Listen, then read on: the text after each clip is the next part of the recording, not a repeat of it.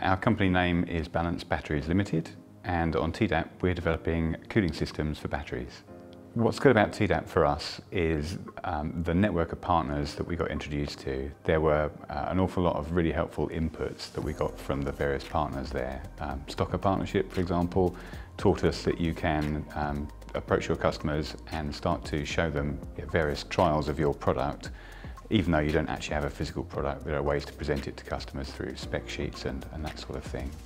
TDAP's been absolutely fundamental for our company. It's been the seed funding that has enabled us to develop an awful lot of the subsystems that go into our battery modules.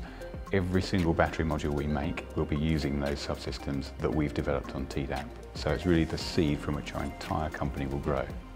So for us, one of the greatest benefits coming out of it, alongside the network of advisors and people that helped us, was the ability to do a characterisation phase in which we were able to take our CAD designs and turn it into a physical product, so that then we could test the real product and we could test it out with customers as well. And so that's really brought our technology from a very low technology readiness level to something where it's much more mature.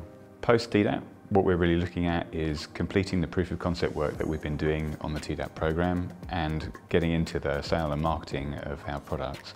We've started exhibiting, for example, at the Low Carbon Vehicle Show a couple of weeks ago, and we're signing up to lots more of those.